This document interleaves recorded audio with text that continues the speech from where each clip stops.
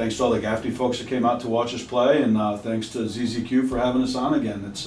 It was a terrific win, led by a really good group of seniors that have taken this program, and they're taking us all for a ride right now. We're really excited.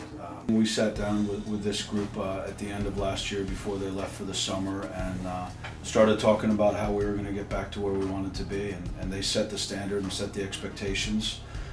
They had a summer program that allowed them to communicate all summer long, and what are you doing, and this is what I'm doing, and follow me. And we read a book called Legacy, which is an awesome book on leadership and the All Blacks, which is a New Zealand rugby club, one of the most successful professional sports organizations in the world. And so we all read that together, and these guys had, and Tyler can tell you more about it, but they had kind of weekly conversations through their group chats and all that stuff that I don't understand. I call it Tweeter, and they laugh at me. But they had, communications about leadership and where they wanted to take this thing, and they're taking me along for the ride, and that's true. So. Like Coach said, we hold ourselves to a standard, and last year we fell below that standard. And the guys came back and just felt like we have to get this right again. Our whole team came back and was like, we let our alumni down, we let our coaches down. We have to get this back to where it belongs. It starts with seniors like Dylan Brown and junior Kendall Collins. They play a big part in this. They're out there every day pushing guys to be their best. We have to restore the order. Like, we have to get this back to where we were. A lot of guys on the team have been to a national championship, which is fortunate, and restore the order was just what we came up with. Guys every single day coming in, we're working this hard.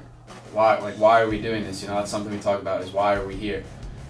We're here right now to restore the order. And I think a big thing is, after Sunday's game, guys, we're talking about, you'd think we're 20, okay, the order is restored. A big guy, Larson Sundown, came in after the game and said, we know the order is not restored yet. And I think that's the mindset that this team has, is we're not there yet. We still have work to do. So just kind of casual Friday night after a basketball game. I wasn't feeling well for the week. I was just kind of falling asleep in class and stuff. So my mom was like, all right, let's just go to the doctor, because my best friend at the time had mono. So went to the doctor. Okay, let's go get some tests done. Go get blood tests for mono. Came back negative. So my doctor was like, all right, let's just check for pneumonia, make sure the chest is all good. Went, got a chest X-ray, and we were sitting there, and the phone rings. Like, they're like, oh, it's your pediatrician. My mom's like, okay, I'll take the call. And I was sitting there with my dad, and the next thing my mom just kind of broke down. So at that time, 9th grade, I'm like, what's going on? So my pediatrician told my mom that they'd found a mass in my chest, and like I said, this was on a Friday. So they said, Monday, we'll see you at Stony Brook. We have to do some more testing.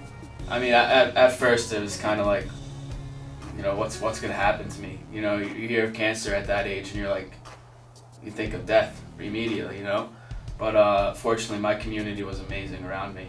I had people coming to my house day in and day out, there for me, supporting me, getting lacrosse sticks made with Ty will win on it, fundraisers with thousands of shirts being sold that said Ty will win.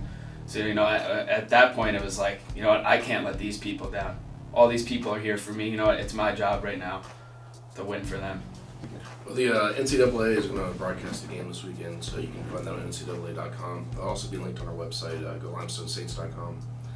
Live stats will be on there, and then we'll also be doing an audio broadcast on golimestonesaints.com. Through the website. Again, that website address is golimestonesaints.com. We'll also have it on our Limestone College website, limestone.edu. So click one of those websites, and we'll take you directly to that webcast that the NCAA puts on. But we'll leave Thursday morning. We'll practice today and tomorrow at 1 o'clock. We'll do a lot of meeting and eating, really. But we'll leave Thursday morning. We'll stop about halfway to Philadelphia, a little bit less than halfway in Roanoke, Virginia, and practice at Lacrosse College. They've been kind enough to allow us there.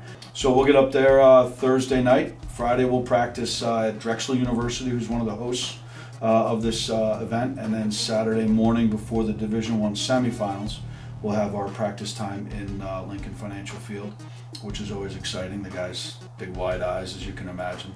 And then we, fuel up, meet a few more times, and get ready for the game to start at 1 o'clock on Sunday.